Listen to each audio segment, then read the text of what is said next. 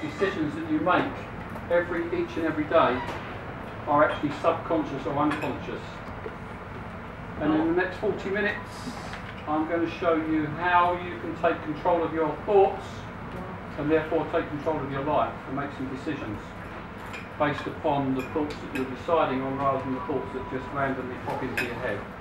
So, overview, what we're going to talk about. So the first thing is that in order for you to get somewhere, you need to know where you're going. So you need to know what your outcome is. If you're going to take a journey in a car, or you're going to, if a ship needs support, it needs to know where it's going. So you must know your outcome. It's very important to write down your goals and know exactly what it is you want. You have to be quicker than that, Graham.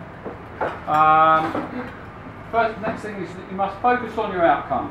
Your outcome must be, keep going, must be your passion, it must be your overwhelming desire to get to where you want to be. How do you do that? By taking control of your thoughts. You have to be quicker than that, Graham.